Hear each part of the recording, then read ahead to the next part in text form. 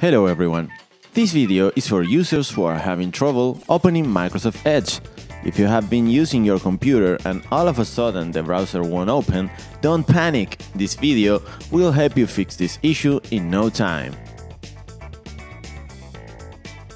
When Microsoft Edge won't open, it's a frustrating experience. Microsoft Edge is the default web browser on Windows 10 and made its way into Windows 11 as well, and is supposed to be fast and secure. But when Microsoft Edge fails to start, you may have no choice but to use another browser or troubleshoot the problem yourself. In this video, we'll show you how to fix Microsoft Edge when it doesn't open so that you can get back online quickly. What do you do if Microsoft Edge isn't working? Make sure that your browser is closed and that you have administrative rights to your device. If multiple users are logging your device, make sure Microsoft Edge is closed for all users. Then go to Start, Settings. Inside Settings, select Apps. And on the list, select Microsoft Edge and then select Modify. All you have to do now is follow the on-screen indications. Another method is to restart your computer. Okay, to restart your computer, go to the Windows icon and then the power button and choose Restart. Scan your device for malware. The first thing you have to do is open your antivirus. It could be the Windows Defender or a third-party antivirus.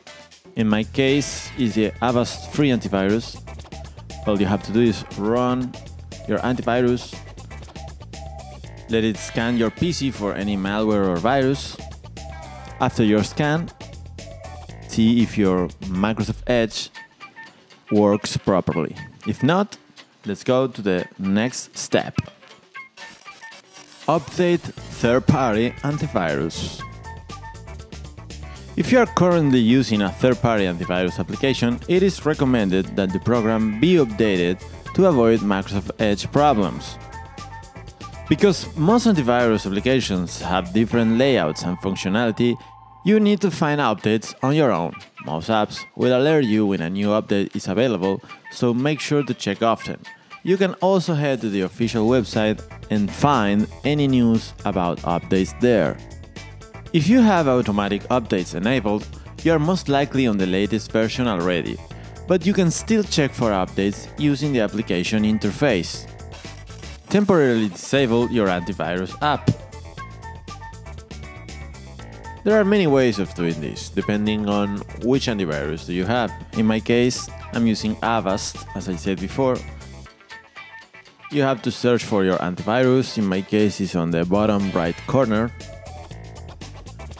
This is the one. Right-click on it.